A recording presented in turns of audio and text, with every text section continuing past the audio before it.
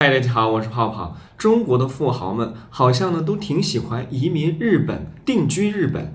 比如说，据说这2年马云一直在日本居住。还有呢，据报道，王思聪居然现身日本的移民局。莫非王思聪此行呢是为了移民日本做准备的？再比如说，去年10月份，地产大亨王石呢在东京六本木君悦大酒店举行了一场移民日本的乔迁宴。同样是去年9月份，身处东京的网友发现了刘强东夫妇的踪迹，于是网上在盛传说马云啊、刘强东啊、王石啊、王思聪啊都定居或者准备定居日本。那这到底是不是真的呢？不得而知。又有一种说法说，刘强东和王石其实是定居在美国，但不管怎么样，确实很多有钱人呢都去国外定居了。那么有很多人不理解，为什么他们不好好的待在国外，要去外面定居呢？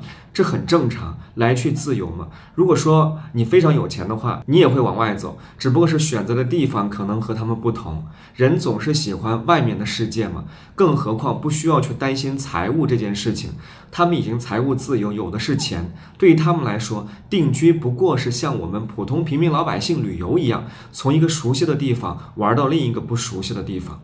那为什么很多有钱人偏向于移民日本呢？我觉得有以下这几个原因，跟大家来分析一下。第一个，分散资产的风险。富豪集体移居海外究竟图什么呢？其实是为了资产安全考虑，分散风险。有钱人深知守住财富远比创造财富难得多，也更关键。单一的投资不仅收益有限，而且风险大，稍有不慎，资产瞬间就蒸发了或者贬值了。所以很多人有钱之后会优先办理一个海外身份，实现资产配置，也就是说把鸡蛋放入不同的篮筐里面。比如说日本吧，亚洲最大的房地产投资市场，东京二手房交易量更是位居全球第一，成为许多人首选的投资方式之一。另外，日本旅游业发达，日元汇率稳定，购房利率低，审查制度宽松，投资额门槛低，回报率高，净收益可以达到6%。原因2，文化的适应性。富人们呢也有社交的需求，但是在不同的文化里面很难打开社交局面。比如马云曾经在西班牙生活过一段时间，但毕竟文化不同，估计马云呢也很难融入西方超级富豪的社交圈，所以在西班牙短暂生活之后，还是选择回到亚洲长期居住。而日本呢，有可能就成为了他的首选。日本呢有中国传统文化的基础，因此呢，在一些东亚习俗上跟中国比较接近。同时呢，日本又脱亚入欧，还吸纳了大量西方文化，东西合璧，比较包容。因此呢，这些富人们到了日本呢，不会有太大的不适应性，或者说文化上的不适应性、疏离感。原因3，日本离国内近。日本跟北京、南京、杭州、上海这些东部大城市距离较近，因此气候相近，没有明显时差，方便呢在日本跟国内沟通。且因为比较近，国内的伙伴可以快速登机，个把小时就可以在日本跟他们见面了。那么原因4，方便拓展海外市场。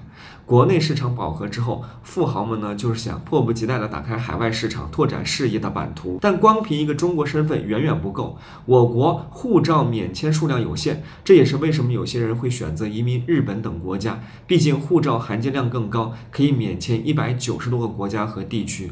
再说回马云定居日本这回事儿，作为全球第3大经济体，日本的市场规模呢在全球仅次于美国和中国。由于其经济和消费水平的高涨，日本呢也是阿里巴巴等全球连锁企业的重要海外市场。但是我又听过另外一种声音，说呢这些富豪们应该不会移民日本吧，因为日本的税率太高，你定居10年之后，连海外资产都要给日本政府征收高额的所得税。日本赠与税的起征点可是110万日元，也就是5万人民币。